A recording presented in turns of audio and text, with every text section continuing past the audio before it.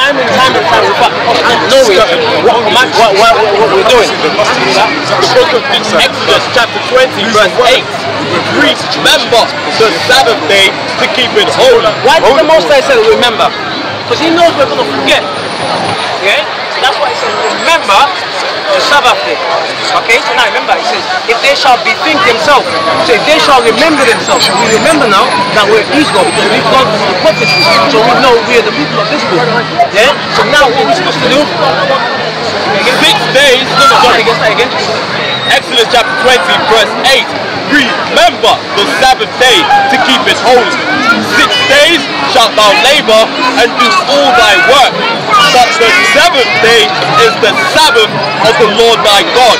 In it thou shalt not do any work, thou, nor thy son, nor thy daughter, thy manservant, nor thy maidservant, nor thy cattle, nor thy stranger that is within thy gates. Okay, so you hear that, yeah? So Sabbath day, not buying, don't say no.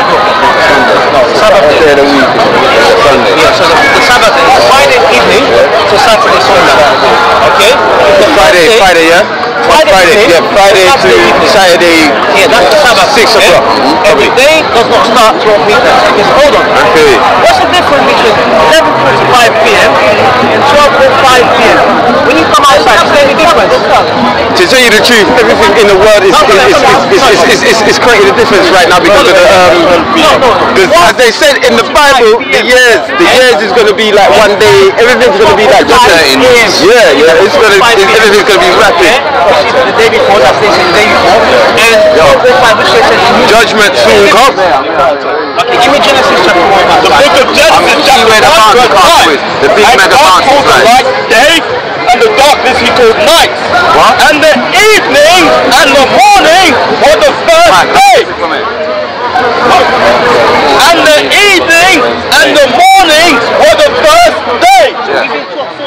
We can talk the day start from the morning to the evening. The most I said evening to the morning. That's the day. You see that? Yeah? That's how we do the Sabbath. Yeah? Yeah. Bonfire upon them though. For real, I know what you're saying. Like to go and party. Blessed. Oh, it's Friday. Friday night. That's the day they try to party. They try to, yeah. And what day do we like to do all our shopping? House cleaning. Yeah? We clean the house on Saturday. We do our food shopping on Saturday. What is the most I should do on Saturday? On the Sabbath day? No form of work. Definitely. You know what I'm saying? So this is one of the commandments that we need to repent and stop doing. Think about it. We've got the spending power. We spend more on any other nation. So, but if we stop buying, yeah, might just one third of more people just stop buying on Saturday. What do you think is going to happen to all these establishments? Economy is going down. They're going to close down because they know it doesn't make sense for them to open up because people that buy, it doesn't make sense for them to open up. They're even open until late on Saturdays because they know all people are going to go out and buy. Definitely. And it's not our people. That money's going to another economy. But if they know that, okay, these people, they're not buying now, so you know what? We need to close and just open another day. Talk the truth, big man. That's true. So, what you need to do, Bob, is go on the website. Israel United in Christ. So, if you go on, we've got a YouTube page. We've got a website as well. It's ISREALUnite.org. Okay. ISREALUnite.org. No, so there's a telephone numbers where one of the officers, you speak to them and they will. So yeah.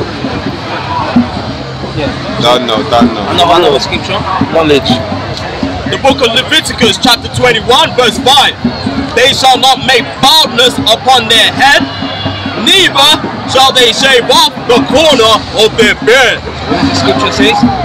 They shall not make baldness upon their head, neither shall they shave off the corner of their beard. So now, my brother, you're in the midst of sin.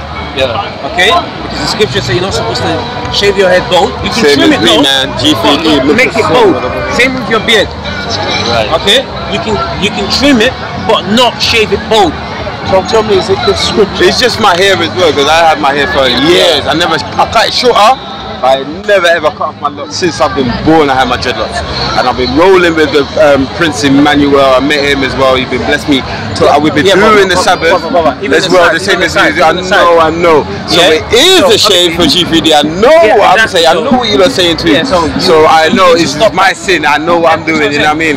Maybe I need to do it just definitely. Maybe I need to do it just to disguise myself from the wicked Babylon.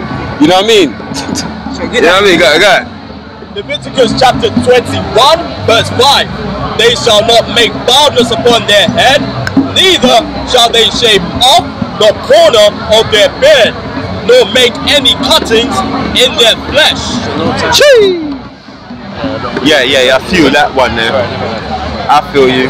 The book of Leviticus chapter 21 verse 5. Tell him. They shall not make baldness upon their head, neither shave off the corner of their beard, nor make any cuttings in their flesh. Okay, so obviously I pray to the Most that you repent from that, and obviously leave your hair to God. Yeah, of course. Okay. I'm feeling. I'm sure about you say something about basically I did cut my. You say something about Prince Emmanuel, right? Yeah, Prince Emmanuel. So you're a Rasta, right? Yes. Let me show you something. 2 Chronicles chapter 14 verse 9. The book of 2 Chronicles chapter 14. Because as Rastas, they idolize the Ethiopians, right? I used to be a Rasta myself, but I'm going to show you that's false. That's what. Did you say 2 Chronicles? 2 Chronicles chapter 14 verse 9. The book of 2 Chronicles. Because I used to idolize the same man you talked about, sir. I'm going to show you it's wrong. No, at the end of the day, I don't idolize people. I don't idolize no man in the flesh. Nothing not supposed to be idolized except for the book of 2 Chronicles chapter 14 verse 9. You're wrong. I don't idolize no man. And they came out against them Zerah the Ethiopian with an host of 1,300 chariots, and came unto Marisha. Yeah. 2 Chronicles chapter 14 verse 9. And they came out against them, Zerah. They came an army against the Israelites, which is our people, read on. Zerah the Ethiopian. So it's a war between the Ethiopians and the Israelites. With an host of 1,300 chariots. So over 1,000,000 chariots. It's talking about came against the Israelites. Read on. And came unto Marisha. Then Asa went out against him. So the king of Israel, King Asa, he went against the Ethiopians. Read on. And they set the battle in array in the valley of Zephalah. So in that valley they had a battle. They're getting ready to fight each other. Read on. At Marisha. And Asa cried unto the Lord his God. Who's God?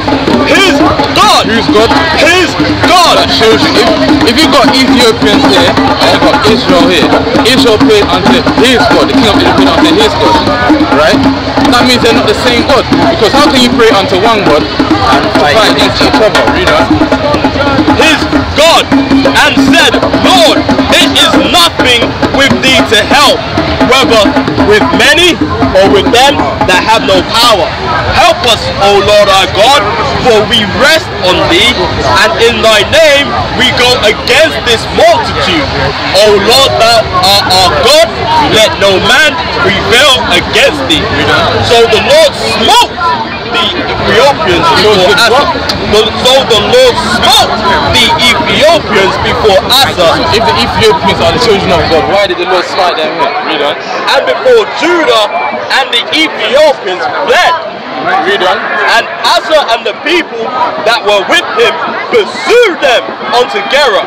And the Ethiopians were overthrown, that they could not recover themselves, for they were destroyed before the Lord and before his host, and they carried away very much spoil. So what you're saying, that the Lord gave the Israelites the strength to destroy the Ethiopians so much where they could not overcome themselves.